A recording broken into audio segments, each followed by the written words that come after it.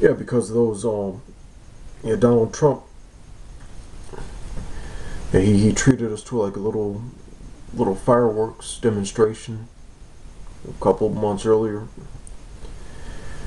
You know, these Edomites like that 4th of July, but he wanted to set it off early. All right, so it's a beautiful thing. You know, they kind of like on yeah, kind of like de-escalated. You know, as far as like what they said, like the next moves are gonna be, but you know, he's still fucked up. You know, all these the scriptures say, though it tarry, wait for it. All right, because that's always what seems to like happen whenever you know something big happens and then it fizzles out. All right, you know that's not going to be the case. You know, there's still more of the elect to be sealed. All right, and right. Let's see what we got. It's another basic but crucial scripture. All right, Ezekiel. All right, 9 and 4. And the Lord said unto him, go through the midst of the city, through the midst of Jerusalem. All right, right now that's people. Or you know, because our people are scattered, all right, throughout the four corners of the earth. Or you know, we got to go out on those highways and byways. You know, whether it be, you know, it's cool to like switch it up. Some groups, like some camp members, go to the ghetto. You know, others go to the suburbs in the middle of the city. The best place to go is the chief place of concourse, like in the middle of the city where everybody is.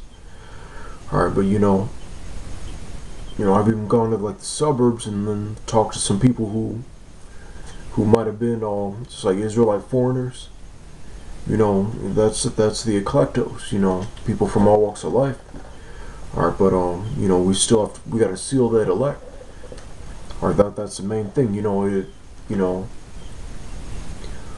just like being in a hurry to you know, like get out. And the Lord said unto him, go through the midst of the Jerusalem.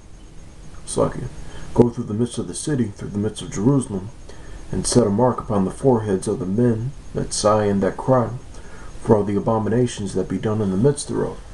All right, because you know when we're out there, you know, we're just like this, that, and the third is off, or you need to repent. All right, and then, and, you know, someone's walking up, all right, and they're like, it's like, oh yeah, yeah. You know, they start listening, they start studying, they're in agreement with what we have to say. That's that mark. You know, they're being marked for salvation. Or you know, and that's you know, that's another that's a prophecy that like you know, through the Spirit it's already preordained, but you know, as far as like, you know, our walk of faith and everything like that, you know, you know that you know that's responsibility that the Lord gave us. Or you know, it's like the Lord being the franchise owner. All right, and